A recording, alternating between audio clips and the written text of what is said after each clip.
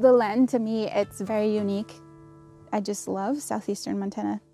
This is my home, and my love for this place is so deep because it's who I am. Maybe you can't see it, but this land is an island in a sea of coal development. It's the Northern Cheyenne Indian Reservation, located in a region that produces 40% of U.S. coal, sending it from coast to coast. It's a place no one really thinks about, but that everyone is impacted by. If you're paying attention to energy and climate change, you need to be paying attention to the Powder River Basin. Billions and billions of tons of coal lie under the ground here. And what happens here will determine how the United States does on its climate policy. Researchers say we have to leave most fossil fuels in the ground if we're going to limit climate change to 2 degrees Celsius. That's when droughts get supercharged and some low-lying countries may actually disappear.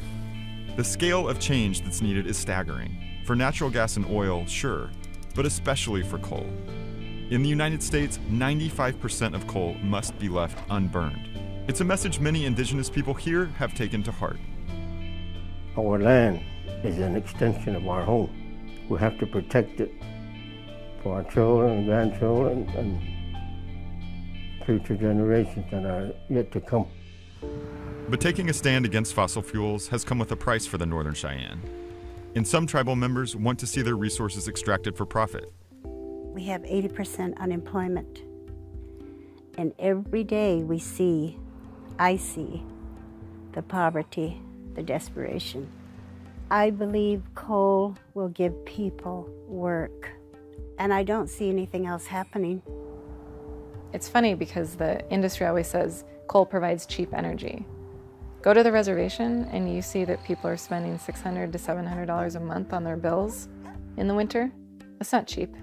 So as we're saying no to these new coal mines, we need to be moving forward with the renewables and making sure people know that there's alternatives.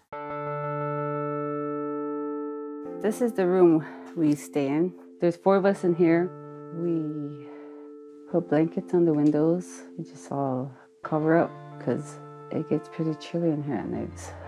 In spite of that, you were telling me that you're not in favor of developing coal here. There's some people who say that would create jobs. Yeah, a lot of people say that, but it's beautiful out here and I don't want to see it ruined. To me, I think that's more important than all the money. So in the future-wise, my kids would have a place to call home. Our tribe is really struggling. Yes, we need jobs. Yes, we need a sustainable economy, but not at the price of our homelands. There's a better way. And it's going to take some education. It's going to take some work. But in the long run, it's going to be better. Vanessa Braided Hair is trying to lead a revolution away from coal and towards cleaner energy. The Northern Cheyenne shouldn't have to fight this on their own. And they shouldn't have to choose between jobs and clean energy. They need our support. They need world leaders to send clear signals that coal is dangerous and costly, and that we're investing in a cleaner future. I love it here.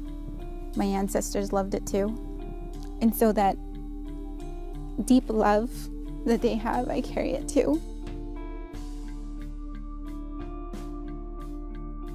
And I think that's worth fighting for.